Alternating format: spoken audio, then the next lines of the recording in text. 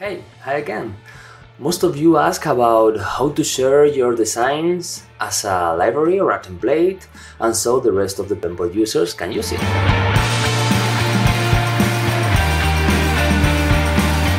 Well, in this video, we are going to review how to create a shared library with an example, and we'll see all the options you have to share it with the community. Let's go for it!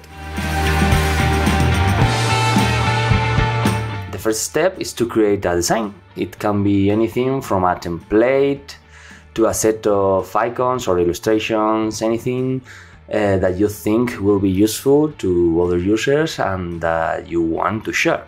In this example, we see several screens of a podcast app with the components that you see here in the assets, properly bundled and ready to use.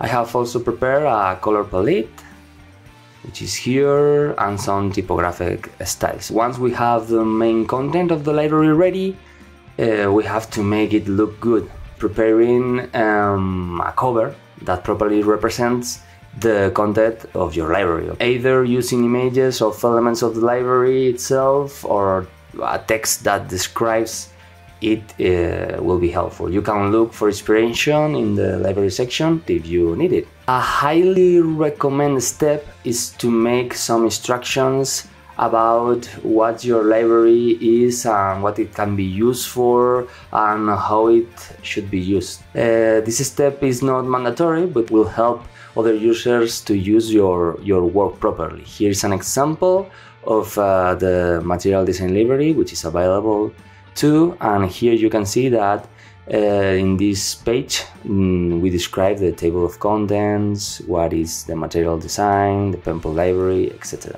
All files shared with the community are licensed under Creative Commons by 4.0, but some files has third-party content like assets, images. They are licensed with other open source licenses or third parties licenses, okay? In this case, you can add the license in the file or when you upload it to the repository. Here we have an example of the core UI, which the user add a page called licensing, and here are all the terms, okay?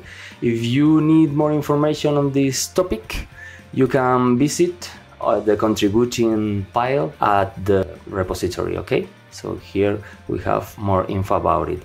We'll leave the link below. One last thing. Before exporting our file, okay? We need to indicate that's a shared library, okay? This means that it will be able to use in the rest of the files. How to do that?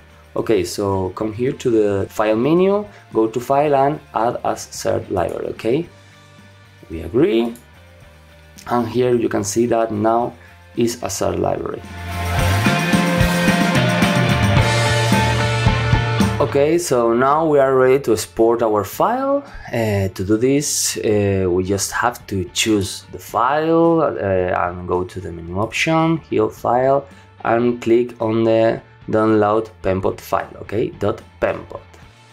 Okay, once we download it, we can send our contribution in two different ways. Okay, the first one is go to the Penpot files GitHub repository.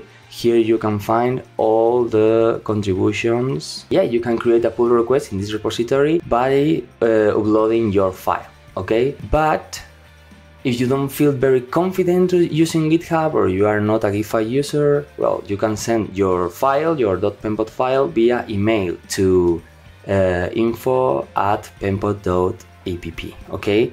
I know this is a lot of information. Don't worry, here we have a how to contribute guide, which summary all the steps that we have done till now, okay? So here you have all the info. There are more and more designs shared by users, which is incredible. Thank you so much. If you have any doubts or questions about how to create, use or share your Penpot files, let us know in the comments below. We also invite you to visit our community space. Thank you very much and see you in the next video.